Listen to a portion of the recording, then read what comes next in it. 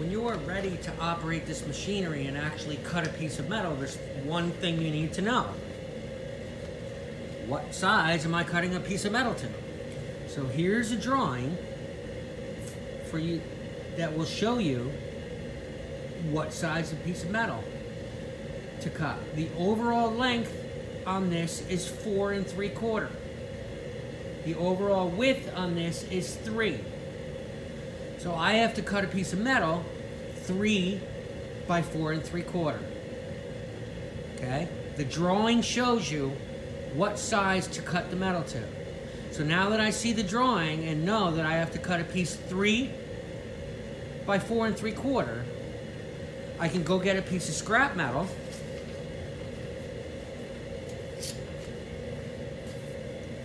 and cut this 3 by 4 3/4. So if I take a ruler and measure this piece of metal this way,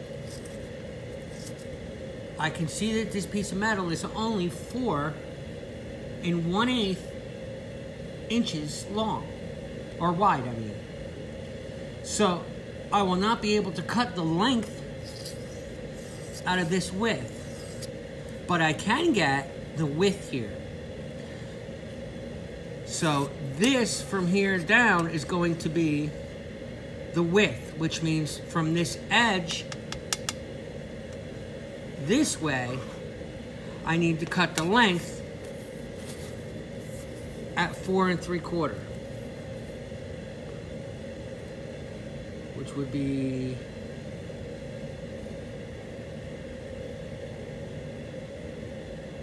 right there, 4 3/4.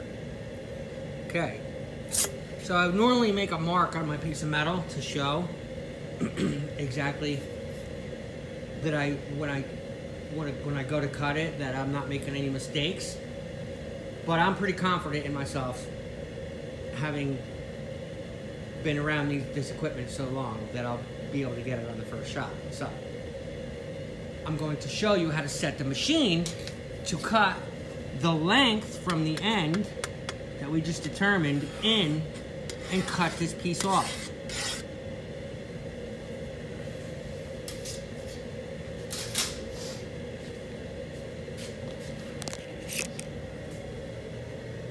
There are rulers and scales right on the side of the machine. This is called the side gauge. And it has a ruler right on top of it. So you would slide the metal up against the edge of that. Okay.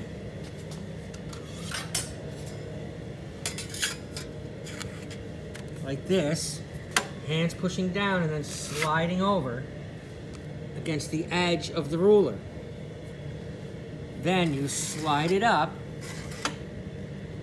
okay, until the bottom of the metal is at the dimension you want. I want to cut it at 4 3/4. Okay? One problem with that is, let me adjust the machine a little. There are also rulers on the back of this machine. You can see here. This machine right now is set to cut at 1 1/2. I don't want to cut it 1 1/2. I want to cut it 4 3/4. So these two bars that stick out of the back of this machine are the rulers in the guides and gauges that are used to set this machine, right? And that's the back of the machine. Okay, that is the back of the machine. So I have to adjust both of these to the right setting to make sure the piece cuts squarely. So the first thing I do is adjust this knob, which is just a lock, and I just have to turn it counterclockwise to the left, counterclockwise, to unlock it. Then this tab right here shows me the mark where I want to adjust to. Okay, there's the 2. So I'm just rotating this handle clockwise to move it backwards and make it further away. And what's happening is this piece is the stop. The metal comes through the machine, right, through the front, and goes back, and this bar acts as a stop to stop the machine at where you tell it to.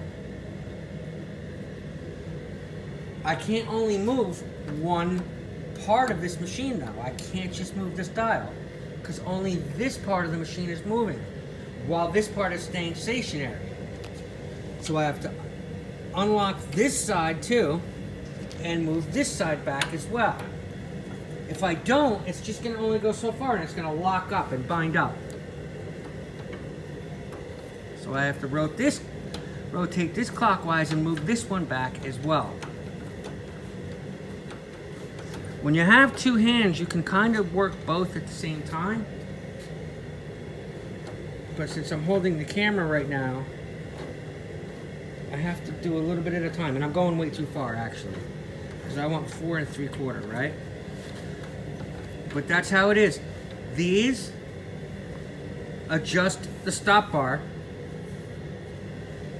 to a specific setting on this scale. This is the scale on top. So I want to go to 4 3/4. Now you really have to look close at this scale because the biggest line all the way across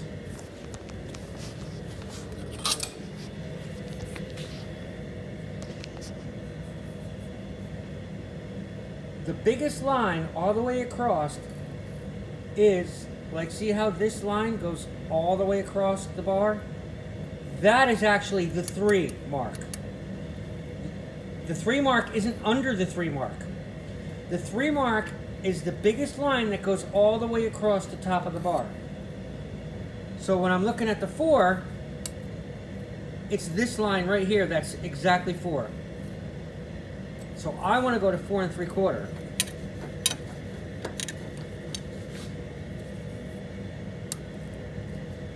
So there's 5, the big line at 5. It's a shadow. Forget some light. Right, and then I want to move it back 1/4 inch to 4 3/4, which is right there.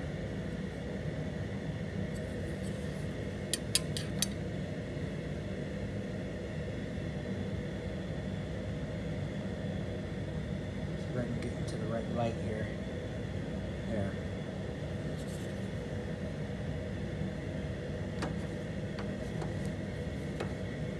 There's the 6. There's the 5. That's the 4 3/4. Now one thing about this is you can see my camera is on an angle and it may not look like I'm at the 4 3/4 mark because you have to look directly down over top to make sure you're lining up the tab correctly. The edge of the tab right here should be directly over the line, and maybe you should just see a little bit of the line. See how you can see just a little tiny bit of the line right there? That's the 1/4 mark right there. I want to just be able to see it so I know that I'm on it. Okay, so that's 4 3/4. Now I'm going to lock the measurement guide and go over to the other one and set the other one at 4 3/4. So where's the big line that shows the 5? My head's making a shadow.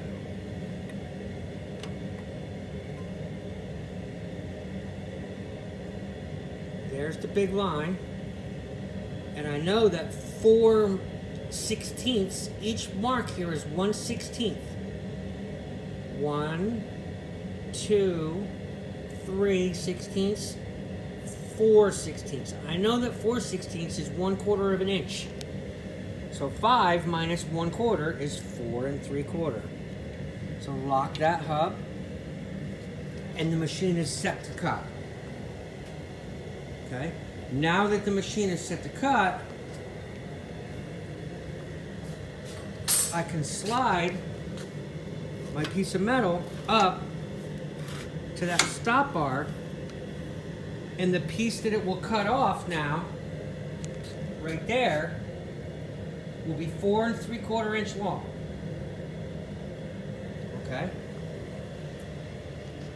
If I used this side gauge that's over here on the front of the table, and I slid the bottom piece of the metal up to 4 3/4, then the piece that's left on the table right here would be 4 3/4, not the piece that's cut off on the back. So if you set the back gauge, the piece on the back is the piece you're measuring for. If you use the side gauge on the front of the machine, the piece that you want is, after it's cut, is going to be left on the table. Okay, this is how the squaring shear works. Okay, there is also another gauge on this side of the machine if people are more comfortable using this side of the machine. I like to use the left side of the machine because I'm a righty, and I will keep my left foot out of the way, and I will lift my right foot to keep my balance on the left side. Right? So my left foot is in line with where I'm cutting, or where my metal is. And my right foot is on the machine. Okay? It keeps more balance that way. If you are lefty and you want to cut with your left foot, then I suggest using the right side of the machine to keep your stationary ground foot in line with your metal. Okay.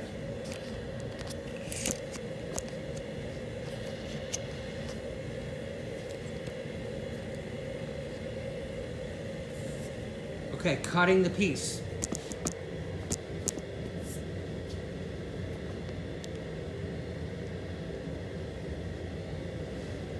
When you're actually ready to cut this piece of metal, you've got to hold the metal down, slide it over, hold it down, and slide it up, keeping it against the side gauge. The side gauge is what keeps the metal square. That's why they call it a squaring shear. So press a little bit, not real hard, just a little firmly down, and slide the material up until it stops in the back. Then, keeping a hold on the metal, pushing a little bit towards the side gauge and a little bit back, hold it down, get your fingers out of the way, slowly bring the pedal down to where you're close to the blade cutting the metal. You can even just touch it, and then give a firm, hard press. As hard as you can, make sure your foot is out of the way, and press very hard, and make sure it cuts all the way through.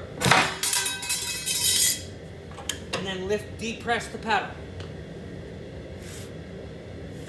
Now, the piece we cut off is the piece we measured for.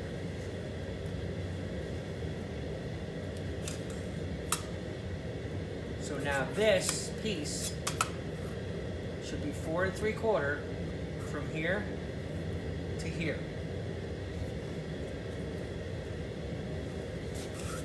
And let's measure.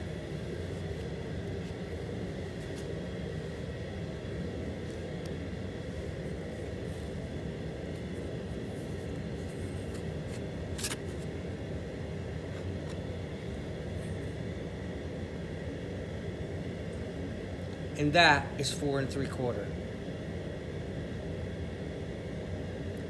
Okay, now that I've cut this length to 4 3/4, I've got to turn it this way and cut it to 3. Okay? So I'm going to put it in the machine so that I can cut 3 inches off this way. So I'm going to use the side gauge for this one. Okay, and I'm going to slide it in the machine this way because I want to cut 3 inches off of this side. This side is 4 3/4, which is right. Now I want to turn it and cut 3 inches off of this side. So I have to put it into the machine this way. Okay, so like this. Now,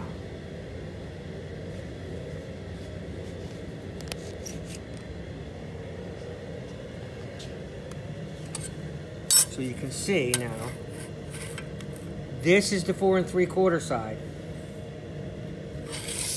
This is just parts where you have to make sure you know what you're doing because you could be cutting the wrong side and wasting metal.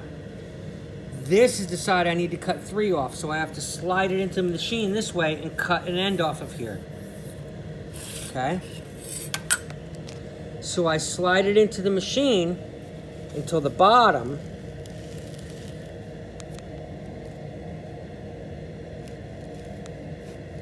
stops at the 3 mark, which is the longest mark.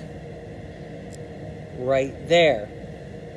And these are things you need to watch for too, like this. See that ruler? Always make sure there's nothing under the machine or in the way before you cut. So now that I slide the bottom of this up to 3 inches, I'm going to hold it firmly and take a cut. Okay? Now, this piece is 3 inches. When you use the side gauge, the piece that's left on the table is the size you want. Okay, so this piece now should be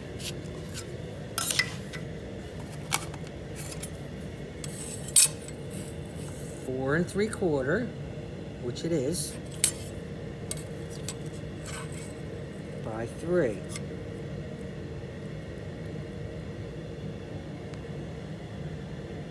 Which it is.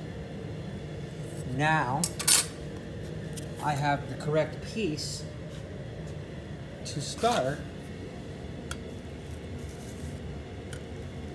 this piece of metal that I'm going to make. The next video will be transferring this drawing to the layout of this piece of metal.